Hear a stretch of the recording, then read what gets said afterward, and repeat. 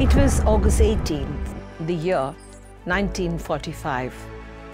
Around 2 p.m., a plane crash was reported in Taihoku Air Base, breaking the craft into 2 parts. The main pilot and a lieutenant general on board died instantaneously, but it was Bose and his aide Rahman who attempted to run and exit from the front door. Local ground staff close by managed to smother the flames and took them to the Nanmen military hospital that was nearby. As per the hospital reports, it is said both were burned so badly that no one would have been able to identify them. Within a few hours, Bose went into coma, and it was Dr. Yoshimi who declared Subhash Chandra Bose dead. Officially, on the 18th of August 1945, Bose was declared dead at the age of 48, and his body was cremated in the Taihoku crematorium 3 days post this crash. On the 23rd of August 1945, Japanese news agencies announced this death to the world, and on 13th of September, a memorial service was held for Bose in Tokyo. A few days later, his ashes were kept at the Renkoji temple. This, ladies and gentlemen, is the history as far as everyone in the world knows. But what intrigues Meenamma are contradictory reports and viewings. A few reports suggest that this was a pre-planned stage accident by Bose himself, which helped him escape from Japan. All this was done keeping India's struggle for independence from the British in mind. You must remember, Bose was leading the fight for freedom from the front as the chief of the Azad Hind Force with the support of Japan.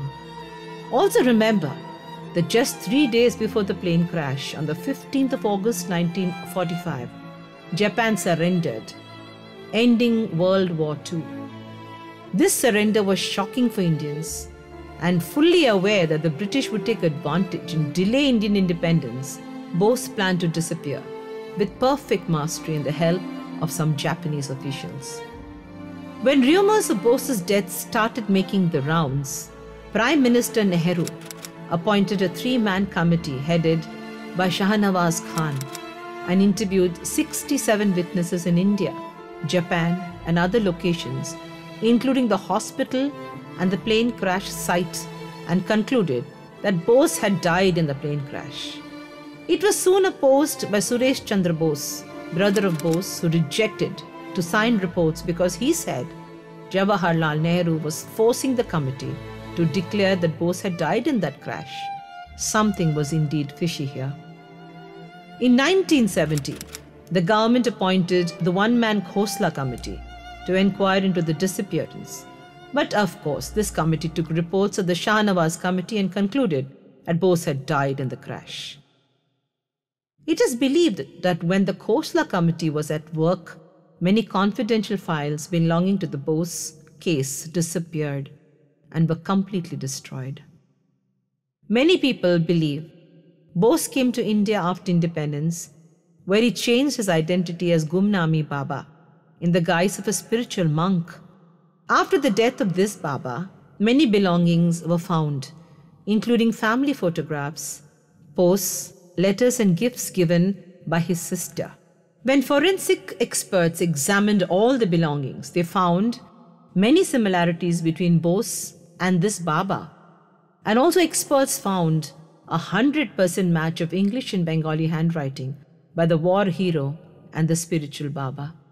This caused many eyebrows to be raised, and under rising pressure, a new committee called the Mukherjee Commission was formed in the year 2005. In May 2006, this commission concluded that Subhash Chandra Bose did not die in the 1945 plane crash. The committee went one step ahead to declare that his death was staged to allow Bose a safe passage to USSR with the help of the Japanese government and the Habibur Rahman ji. Gumnami Baba could well have been Bose in disguise.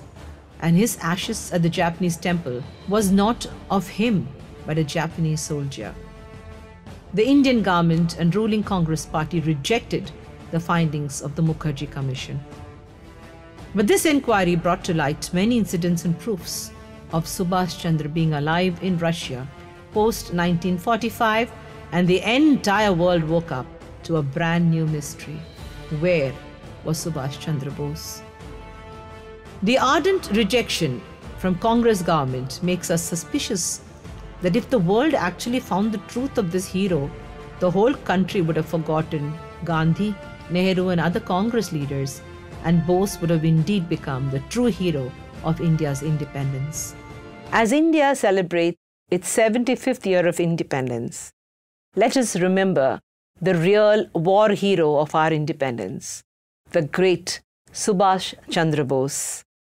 This is a very special episode dedicated to India and its freedom struggle, and to the enigma and the mystery of the death of its greatest hero.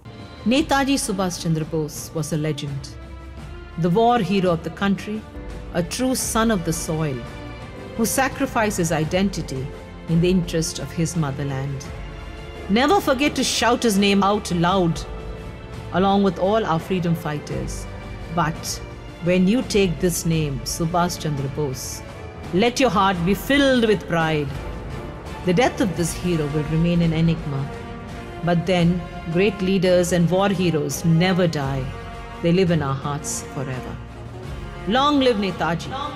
Long live Hindustan, my motherland.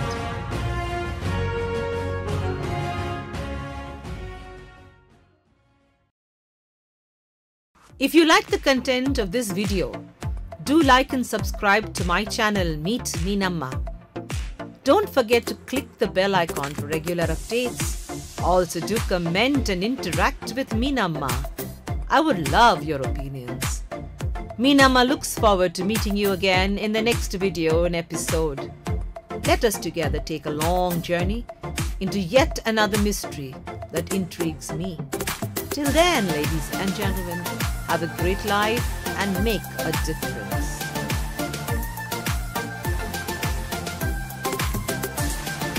Oi, Meenamma. Oi, oi, oi, oi, Meenamma.